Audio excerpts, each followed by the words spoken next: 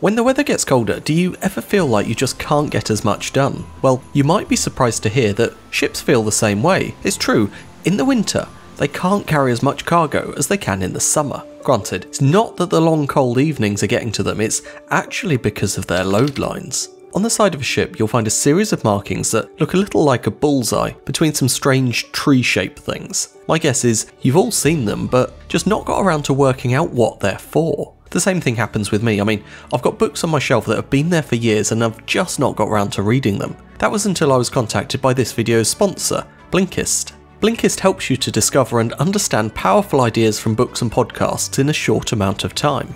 With over 5,000 titles in 27 categories, you can gain valuable knowledge and great ideas quickly. In my case, I've had Charles Darwin's On the Origin of Species on my shelf for over a decade and just haven't had a chance to read it. Needless to say, it was the first title I added to my playlist, along with Stephen Hawking's A Brief History of Time and Michio Kaku's Physics of the Future. Blinkist breaks books down into a series of short blinks which help you to understand its key ideas in 15 minutes. It really got me thinking about evolution and how Darwin's theories could equally apply to the technological evolution of ships in an almost survival of the fittest sort of way. Ships with favourable characteristics survive through multiple generations and pass their advantageous features down to the next. It definitely inspired me for a future video topic. Anyway, click the link in my description to start your free 7-day trial with Blinkist and get 25% off of a premium membership. In the meantime though, let's jump back into this video's topic and see what the load line is all about. The main part is this solid bar with a circle in the middle and often a letter on either side. The straight line indicates a ship's primary load line, which just means that you can load cargo until the waterline reaches that line. The higher the line is up the side of the ship, the more cargo you can load and the more money you can make. Its position is designed to give enough clearance between the waterline and the freeboard deck as indicated by this line above the circle. Essentially, a ship is completely watertight until the freeboard deck, so the more space between the load line and the freeboard deck, the better. But remember, the lower the line, the less cargo you can hold and the less money you can make. The final bits on this circle are the letters on either side. These just show the classification society that's authorised the load line. It could be LR for Lloyd's Register, AB for the American Bureau of Shipping, BV for Bureau Veritas, VL for DNVGL, IR for the Indian Register of Shipping, NK for Class NK, or RI for the Registro Italiano Navale. You'll have to forgive my pronunciation of some of those, I'm a little hopeless at that. Anyway, to one side of the circular symbol, you'll see the load line tree with the primary branch starting at the same height as the line through the circle. Notice there's a little S on it telling us this is the summer load line. I've already said that it's the primary or default load line, it's the one that applies in most situations, but what I didn't say was that this is only the primary or default in seawater.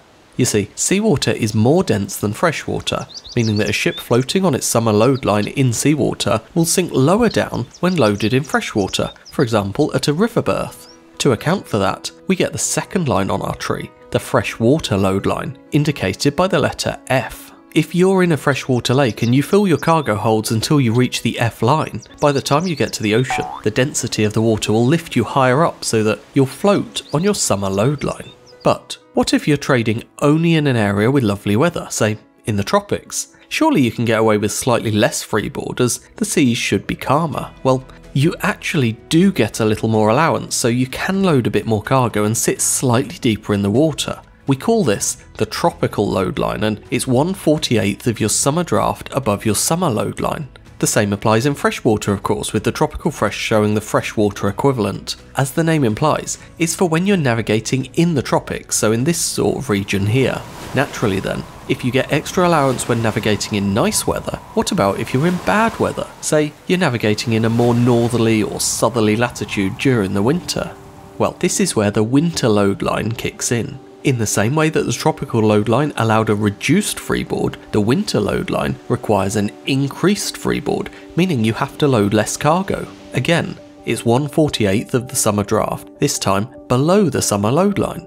The final line then sits 50 mil below that and is called the winter North Atlantic load line. It only applies to smaller vessels, so we'll add it now just to complete the set.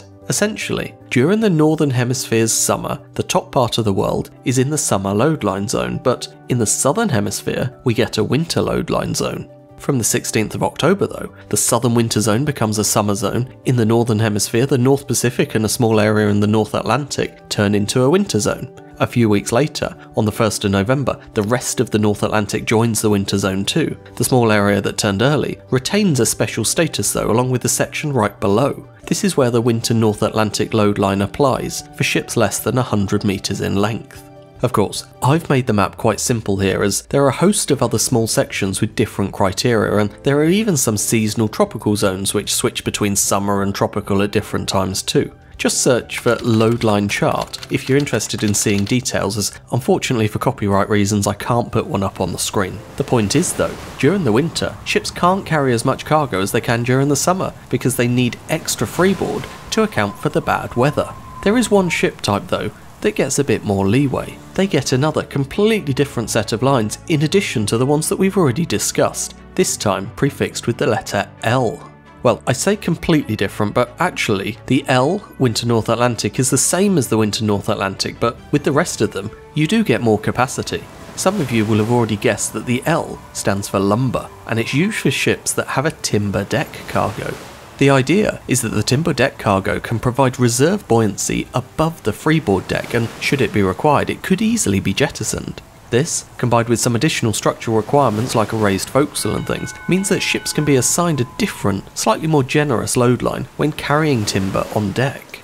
So that makes sense in terms of the load lines, but how does it work in practice? It's relatively simple of course when a ship is navigating within one zone. You just load to the required line and you're good to go, but what about transitioning between zones? Say you've left the tropical zone and have a destination in a winter zone. Well, you need to plan for it. You need to calculate how much fuel, water and stores you're going to consume on passage, and make sure that by the time you reach each different zone, your ship is in compliance. Say you left the Caribbean with a cargo of tropical fruit and are destined for Canada. If your passage is in the summer, you can literally load more cargo than you could if your passage was during the winter. And that brings us to the end of today's video. Remember, go and check out the sponsor Blinkist for a 7-day free trial and 25% off a premium membership using the link in the description down below. Until next time, thank you for watching and goodbye.